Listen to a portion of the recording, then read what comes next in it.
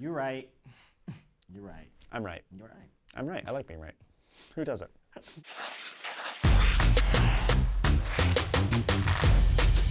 We are here for the pair event from the Gran Premio D'Italia, stop number 3 on the Grand Prix circuit. Sui Han win the gold medal, very handily winning their second one, booking their ticket to the Grand Prix final. Second place, Peng and Jin, also from China, both Chinese teams really just running away with the event. The podium, as you said, Sui Han, first place, second place, Peng and Jin.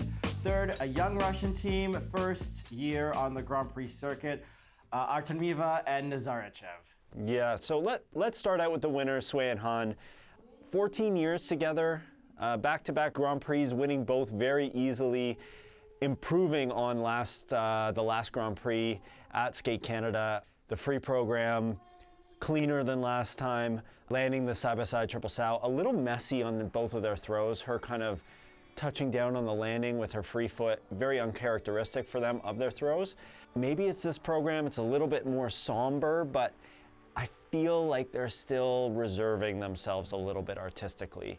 There's not quite as much passion as I know they have speed-wise too. Like, I just feel like there's more in the tank, and I feel like they know that. That's the feeling I get when I watch them skate.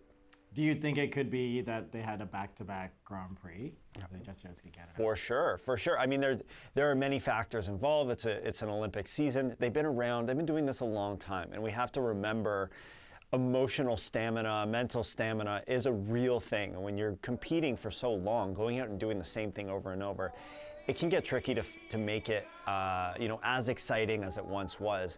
But also you have to learn to pace yourself. And when you have this much dominance in the event, you can do that a little bit. I feel like these programs in an Olympic setting, when they're 100% ready, are really going to bump up a few notches. What are your thoughts? I think for me, I love everything that they do, like that exit out of their pair spin, where she kicks over and reaches to God.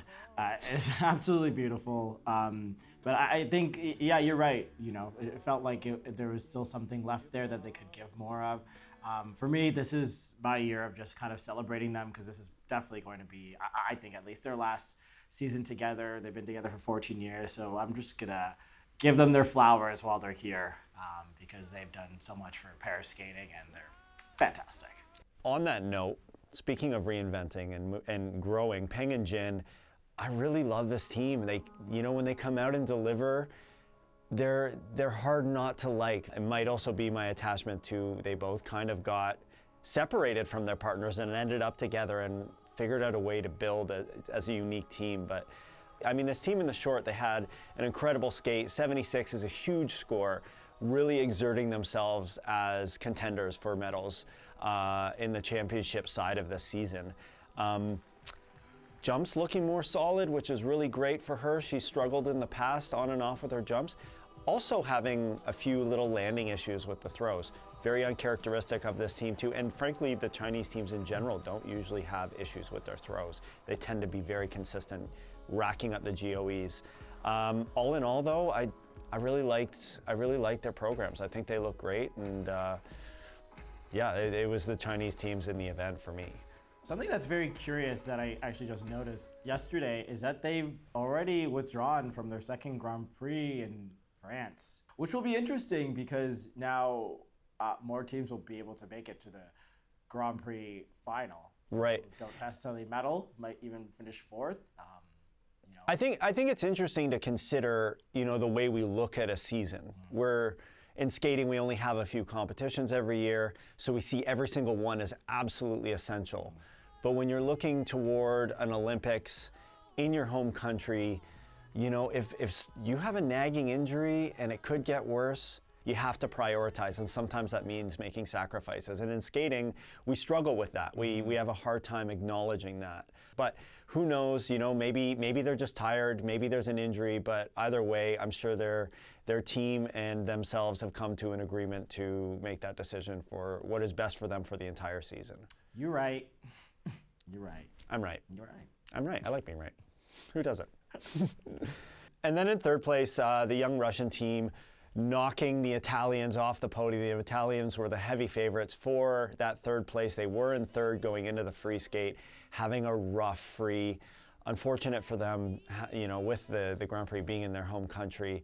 I'm sure they were really looking forward to being able to secure a medal there. But the young Russian team doing some good stuff, you know, definitely showing some effort in the artistic side, looking to try and create moments, still looking a bit junior to me and fresh on the scene, but interested to see where this team goes.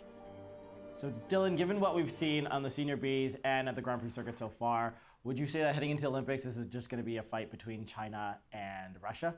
Well, I think it's important to mention that there are some outside strong contenders from Canada and the US. However, China and Russia are the powerhouses in the pair event. Halfway through the Grand Prix season, we've seen a lot of strength from both sides. It's going to be interesting to see which teams end up on that podium at the Olympics, but both are showing that they want it. So that's all we've got for the pairs. Write down in the comments what you think, who will win the Olympics, who between China and Russia and any outside players are going to be the dominant force for this Olympic season. Be sure to like, subscribe, you know the drill, and watch out for the rest of our event recaps from Gran Premio D'Italia.